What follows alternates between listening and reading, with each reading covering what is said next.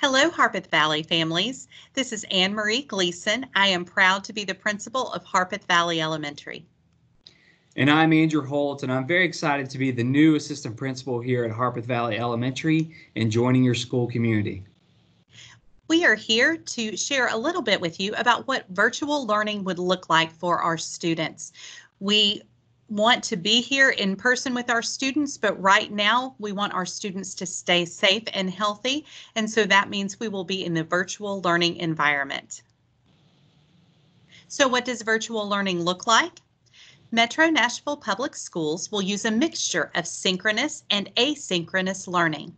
The goal is for students to have about 6.5 hours of learning per day, but that 6.5 hours is not all live instruction. It includes office hours or meetings with the teacher, live class sessions, independent work on Schoology, as well as small group sessions with the teacher. So let's talk about the two terms that you just heard, synchronous and asynchronous. Synchronous instruction is real-time instructions with students and their teachers. It's always done through Microsoft Teams, and it allows instant feedback to the students, and students are able to see their teacher and their classmates in real time. Synchronous can be described as students engaging in course activities at a specific time and date, requiring that everyone be online for a scheduled event. The next term is asynchronous instruction. This is instruction that's done at a student's own pace at their own time. It is not a live event, and it's always done through Schoology. It still allows for written feedback from the teacher, but it's not immediate. It still includes deadlines, but not real-time instruction. Asynchronous can be described as students engaging in course activities at any time, contributing at their own pace. So here's a little graphic that we put together for our two key terms for virtual learning. Synchronous is when you're working synchronously and you are on your computer and in class with your teachers and peers all together. Asynchronous is when you're working in Schoology on your own device without your teacher and peers, and you're working at your own pace at your own time. So the technology platforms that we will be using for our virtual learning are for kindergarten, synchronous learning will be through Microsoft Teams, and asynchronous learning will be through Flipgrid.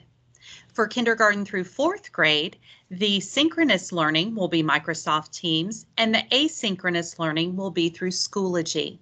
It will be very important for your child to know their clever username and password. That username and password will allow access to all of the platforms that we will be using for virtual learning.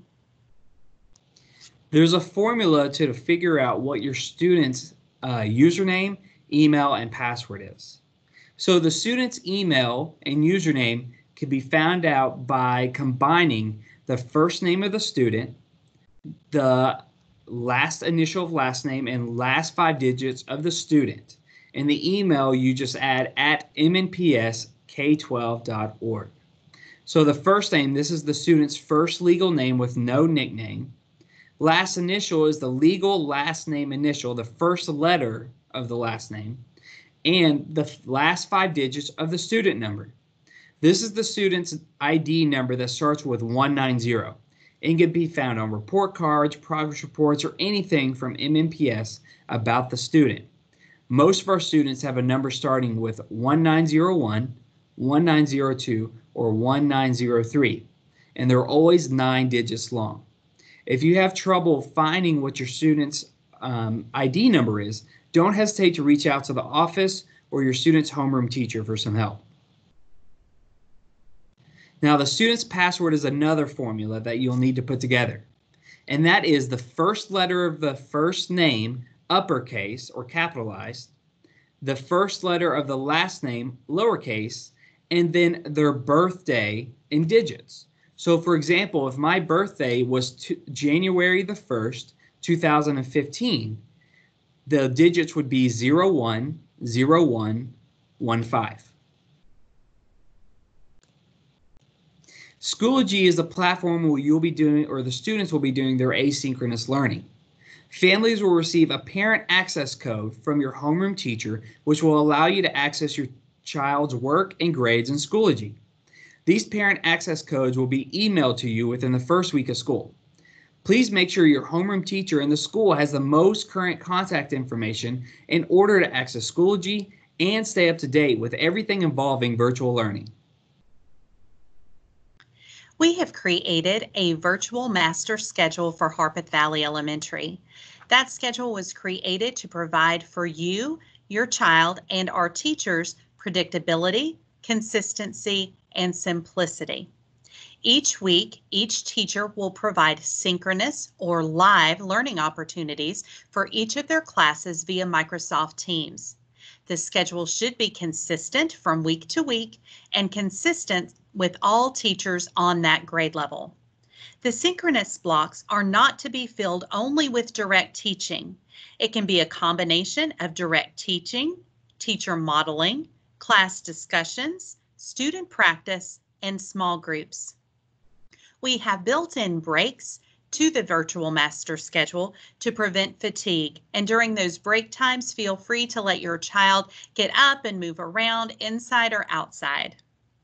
The asynchronous learning opportunities and activities can be completed at any time. They do not have to be completed during the confines of a typical school day, which is 8 to 3 o'clock. They can be done at the family's convenience in working with the family schedule. Also, we will have our special areas classes 30 minutes each day. That will be art, music, or PE, and those classes will be on a Monday through Friday schedule on a 5-day rotation. So if your child has art on Mondays, that means that every Monday your child will have art. This is an example of what a first grade student schedule looks like. The day begins with a morning meeting, and that is the same for all of our grade levels, kindergarten through 4th grade, beginning with a morning meeting from 8:15 to 8:30. Then this first grade child will have ELA instruction. The ELA stands for English Language Arts.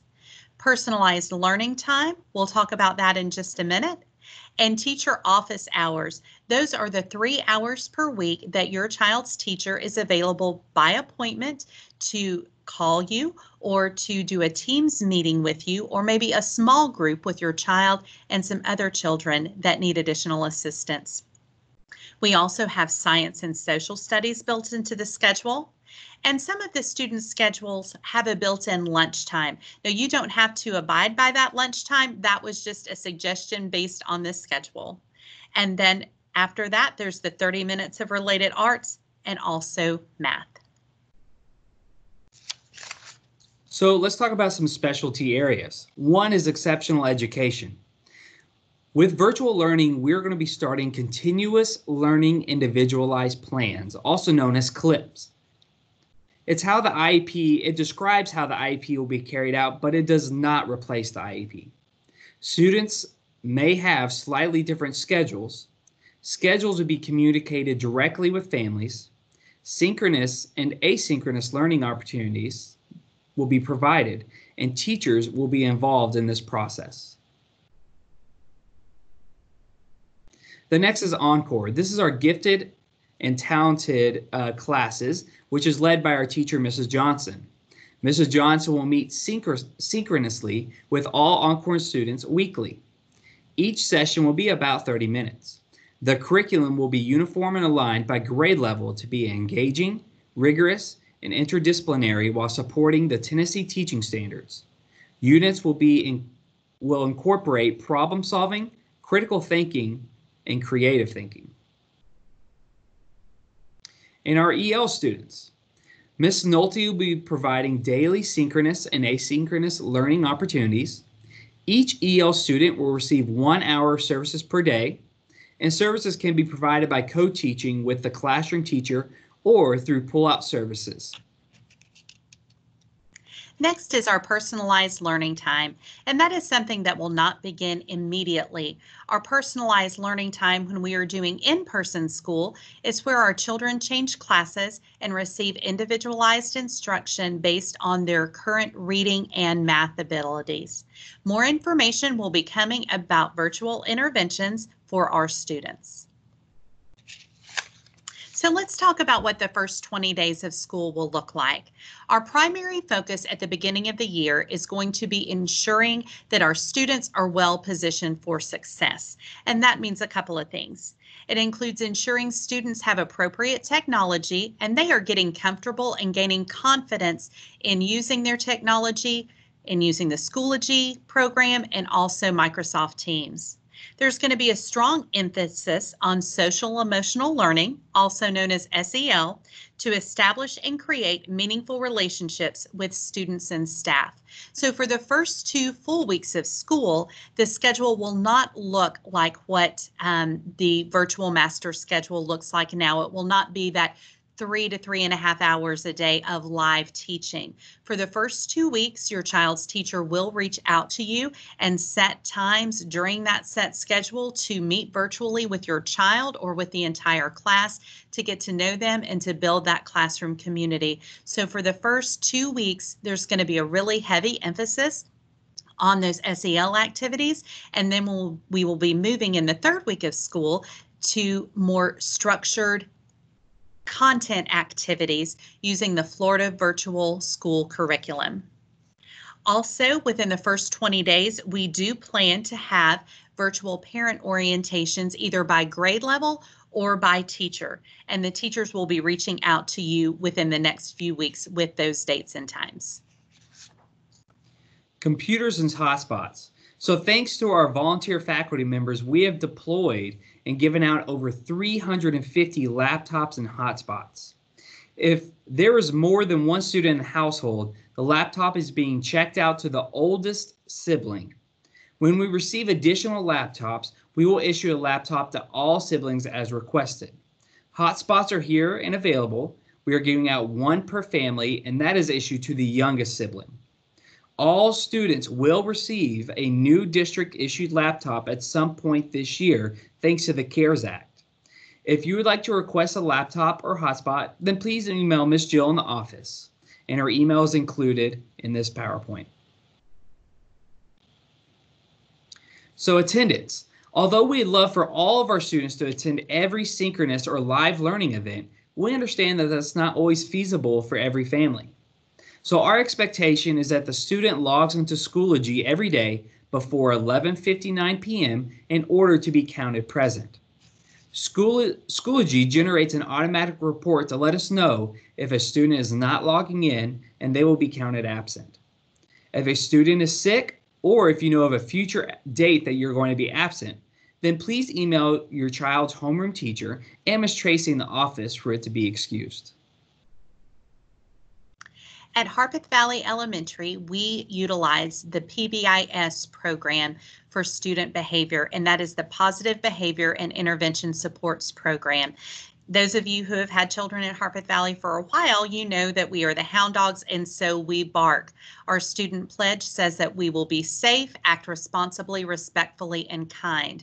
So our PBIS committee has created some virtual learning expectations that will help you to help your child be safe, act responsibly, respectfully, and kind in this virtual learning environment. What does it look like to be safe? To stay in one place during learning, to move safely in your space, and to use materials appropriately and when instructed. Acting responsibly, staying in the learning platform that your class is using the whole time. Being prepared for learning, asking for help when you need it, and completing and turning assignments in on time. What does it look like to be respectful? To make appropriate comments related to instruction when speaking or typing, listen quietly while others are speaking, follow directions the first time, stay muted unless it is your turn to speak. And kind, waiting your turn to speak and using kind words when speaking or typing comments. So we are going to have a virtual dress code. Our virtual learning dress code expectations are that students to wear a shirt and bottoms with appropriate coverage. Pajamas, vulgar, violent, or inappropriate language or content on clothing is not permitted. So now we have some next steps and important dates.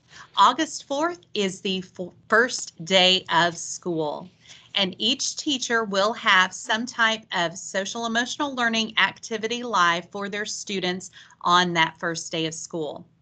August the 6th is a teacher planning day, so there will not be instruction or connection between students and teachers on that day. And then looking ahead to the week of August the 10th, we will have special drive-through times for your families by grade level to come and pick up information packets as well as school supplies. So we will send information to you about that soon. In closing, we know that this is a new experience for all of us, for students, parents, and staff. We know that we do not have all of the answers right now, but we will be happy to work hard to find them for you, your child, and your child's teacher. During this virtual learning time, we are going to try things and succeed, and we are going to try things and make mistakes, but we will learn from those mistakes. Our best efforts tomorrow will be better than our best efforts today. I also have to say that there is no other faculty as dedicated as our Harpeth Valley Elementary School faculty. By the same token, there is no other group of parents as committed to their children's success as the parents and caregivers at Harpeth Valley Elementary. Our goal during this virtual time and during any time is to serve and support you so that we can make this learning the best possible experience for our Harpeth Valley Hound Dogs. Parents, caregivers, we are on this journey together. We love your child, we care about you, and we are here to support you. Please know that we as a Harpeth Valley faculty and a Harpeth Valley community are embracing this challenge together, and we will make it the best possible experience for our students. Thank you.